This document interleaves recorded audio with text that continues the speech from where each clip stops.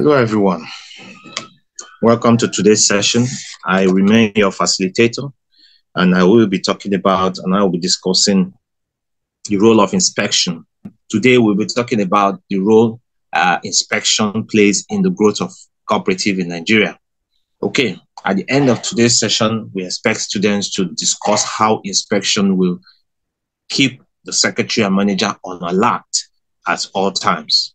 We also expect that students should be able to describe the inspection duty of the cooperative assistant. Now, the cooperative assistant regularly inspects societies allocated to them on the advantages that may accrue to such societies. The cooperative assistants regularly inspect the societies allocated to them, and one of the advantages that may accrue to such societies is the gift of inspection. In societies where majority of the members are illiterates or semi-illiterates, there is need for regular inspection by the cooperative assistant. The officer will be able to educate and advise the members at the right time on investment strategies. The result of this is that members will be able to take wise decisions, especially when holding their meetings. This will certainly enhance the growth of their cooperative society. Cooperative assistant will also study their income and expenditure proposals and advise them accordingly. Now, inspection will keep the secretary and managers on their alert at all times. How is this going to happen? At the end of the inspection exercise, the cooperative assistant will write an inspection report, which may be available for the consumption of the members management and the business partners of the society. This will give information about the state of affairs of the society and will boost the business of the society. Where the society's business needs redress, the report will enable the members to take timely action. So cooperative assistant as an intermediary in this case. The cooperative assistant serves as an intermediary between the director of cooperative, the area officer, and the members of the society. Information, advice, instructions get to members through him, which will be delivered during inspection visits. So the inspection serves also as cautionary. So whenever inspection happens, it serves a cautionary function. Inspection of corporate society will serve as caution to the management and members of the society from time to time. Members will be able to ask questions regularly. This is another way to keep the secretary and managers on the alert whenever inspection is ongoing. When cooperative assistant visits and inspects the society regularly, members will be able to ask such assistants questions when necessary before taking a decision. Now, let's talk about education duty of the cooperative assistant. In Nigeria, majority of cooperators are illiterate, hence they are not good businessmen. Before they can be good businessmen, they have to be educated. If cooperative society is taken to be a business venture and it has to be run like a business before the members can be successful, this educational aspect should be taken seriously. To be able to carry out their educational duties, the cooperative assistant needs to be educated themselves. He must possess at least the school certificate before he could be employed as a cooperative assistant into the relevant department of cooperative. After this, he would undergo training in one of the cooperative colleges for an academic session.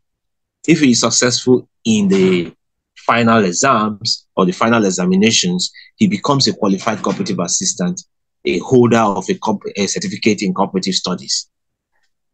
It is after this course that he qualifies to be an educator of cooperative societies. The cooperative assistant must teach the members of the society allocated to him. The cooperative assistant must teach members of the society allocated to him to be able to read and understand the bylaws of the society. They must also learn to use the bylaws to run their society. The members must be educated on how to run the society effectively by utilizing business principles. They must be taught what their rights and duties in the society are.